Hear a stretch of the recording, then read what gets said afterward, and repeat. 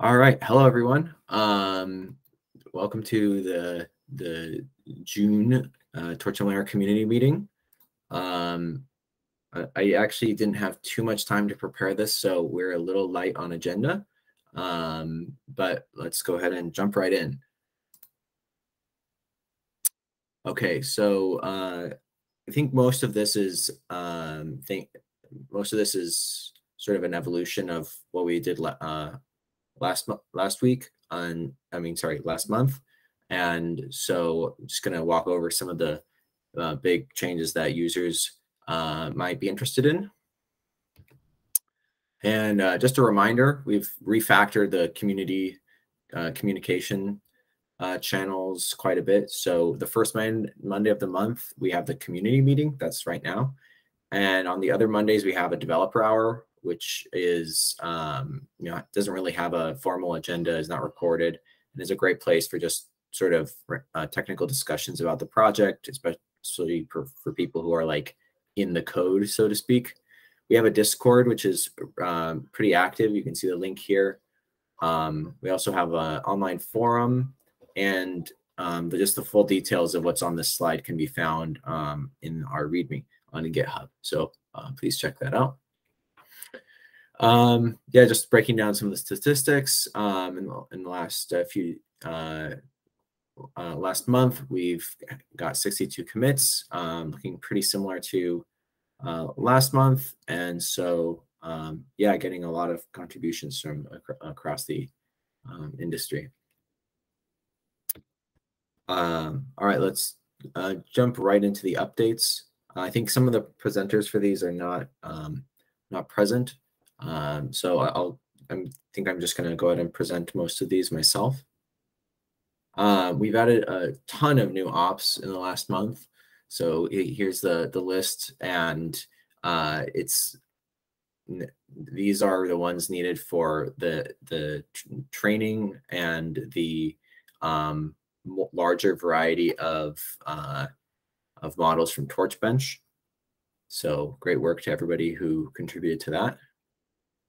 We've added to our end-to-end test suite some BERT training workloads, and so those are now, we can iterate on those quickly, get those running. So for users, we added the Torch-MLIR.compile API has added some new features. So we basically have this type called tensor placeholder that lets us annotate dynamic sizes easily if you need that, and you can also use tracing to basically use torch.jit.trace instead of torch.jit.script internally to capture the graph.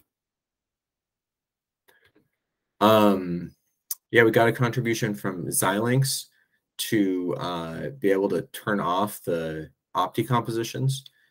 So that's useful if your backend needs to see like ops completely in their original form. And so we still are thinking about what's the best way to expose this to users, because some backends might want some decompositions, other might want others.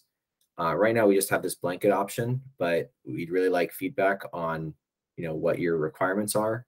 So there's a lot of decomposition like work happening in upstream PyTorch in various forms, and so that decomposition work is we don't want to be like redundantly implementing decompositions that are also available upstream, and so this ties into kind of our longer alignment with upstream PyTorch and making sure that all of that is not duplicated. You did an awesome change that makes the end-to-end testing framework parallel, and at least on my machine, this is like a 10x speed up. And I think most people with sort of reasonably beefy machines are also going to see some huge speed ups on that. So when you're just iterating on changes, that'll be great. And I think that is at the end of this quick community meeting. We're Was there any discussion or Q&A or anybody who wants to introduce themselves this time?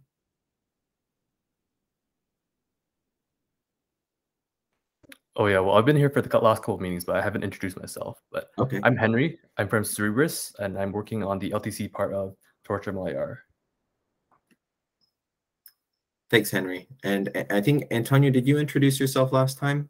So these two have been doing great work on LTC.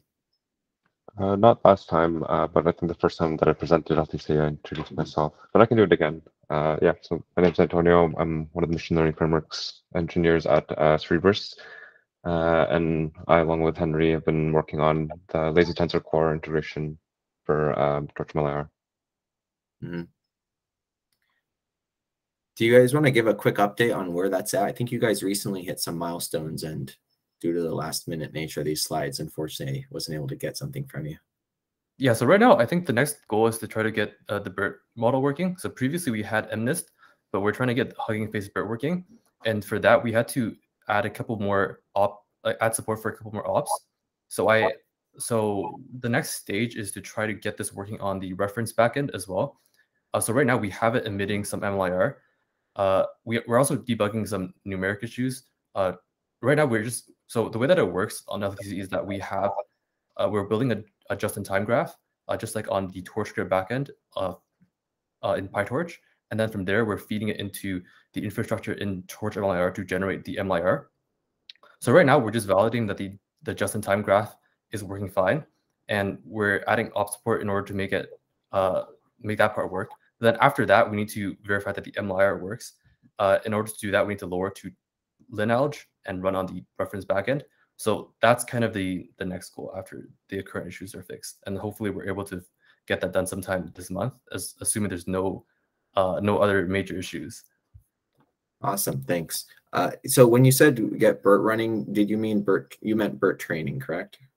Yeah, BERT training. Do you guys already have the forward pass running and validated or to your liking? We have the forward and backward graphs generated, but we haven't lowered it down to linalg to execute on the reference backend. So right now we're just running under the assumption that whatever Torch-MLIR is outputting matches what's in the just-in-time graph. So as long as if that's accurate, then it should be working fine. But we haven't validated it yet. Yeah, it should be, hopefully, if we're doing our job properly. Thanks for that update.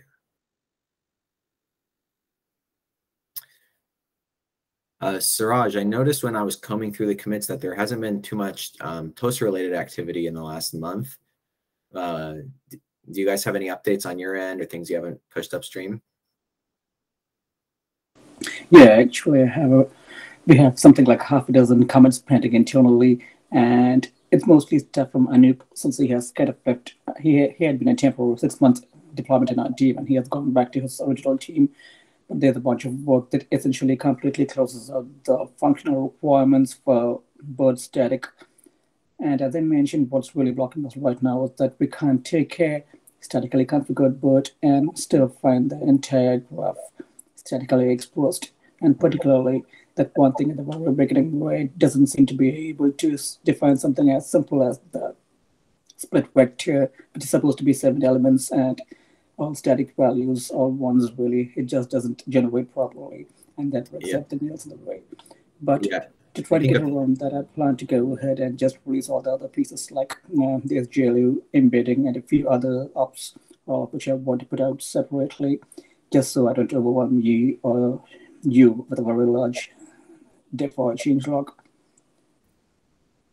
Awesome. So that's where I am.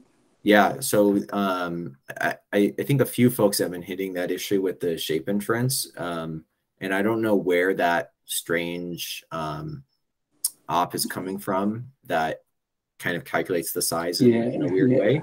But I think we definitely are going to have somebody looking at that at high priority because it's blocking other queues. So it shows up in all the BERT things, so it's probably some kind of standard front-end thing across all of the Hugging Face BERT models. Yeah, it's very strange because they calculate a tensor size on device, and I don't know what, like maybe they're calling like torch.add on. I don't even know how you would how you would get that. But yeah. Yep.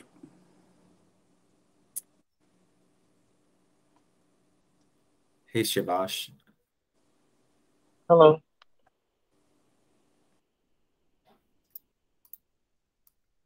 Did you guys ever update a bug with some of the PyTorch?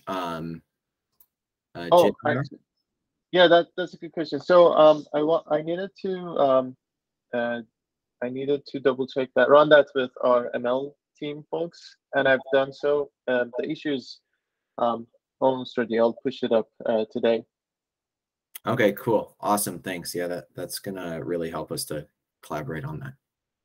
Yeah, cool. Yeah, I was able to try to lower it, try to compile it for TOSA, got some errors, and have all the logs and steps to reproduce, document it. So I'll add all into the issue.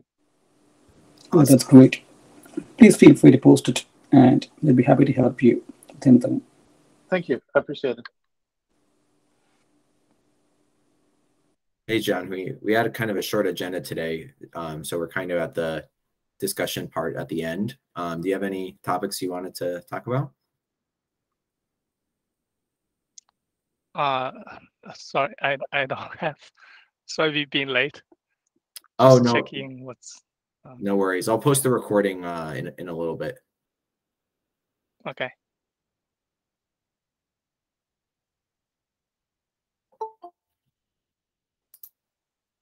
By the way, where do you guys get the link? I think I had the wrong link for this meeting.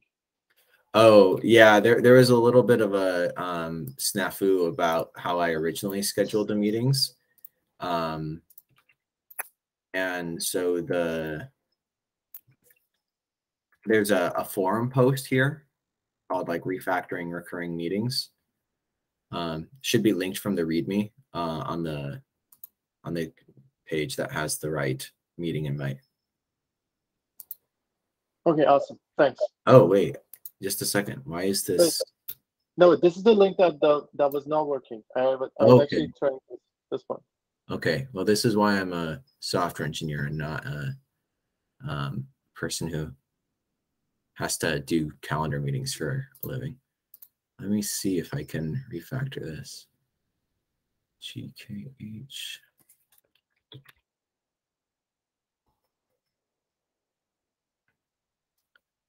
All right, yeah, I'll figure this out. Thanks for pointing that out to me. Sorry about that. No problem. Thanks again. Yeah, it's okay. I had posted down Discord with the correct meeting link. I think I sent everybody the right way. Okay, thanks.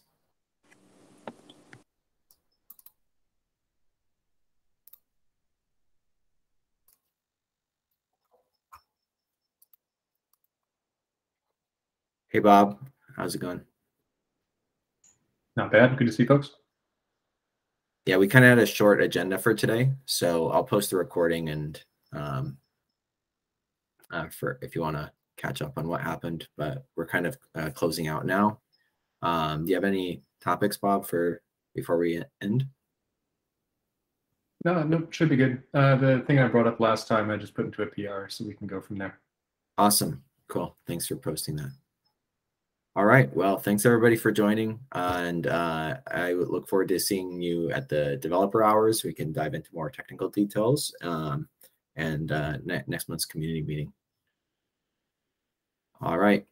Bye.